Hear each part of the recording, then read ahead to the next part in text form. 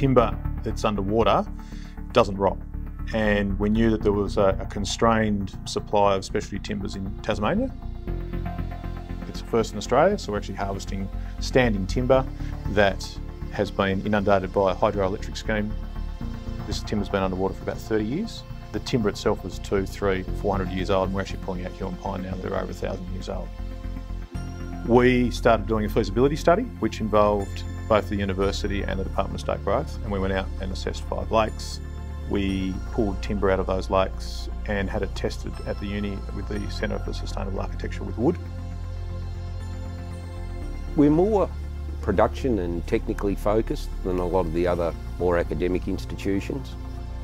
We have more of that industry focus, so everything we do with the Hydrowood project was for a commercial end, not for an academic end. They've got a product that's come out of the lake. How do they react? What are we going to do? How do we dry them? Getting it dry, getting it into a saleable product was the real key to it. Volumes of quality timber were getting increasingly harder to source. Blackheart, sassafras, myrtle, leatherwood, celery top pine, huon pine and blackwood. A lot of my clients have been really excited by the story and really wanting to engage and have their items made from Hydrowood.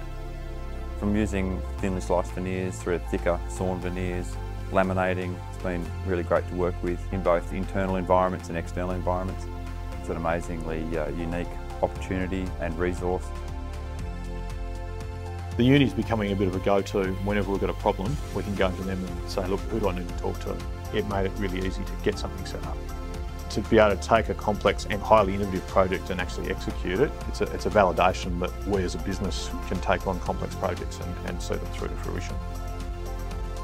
It's not just a great story, it is a great thing to reclaim these logs. It's just an amazing product that's now out there for the furniture manufacturers.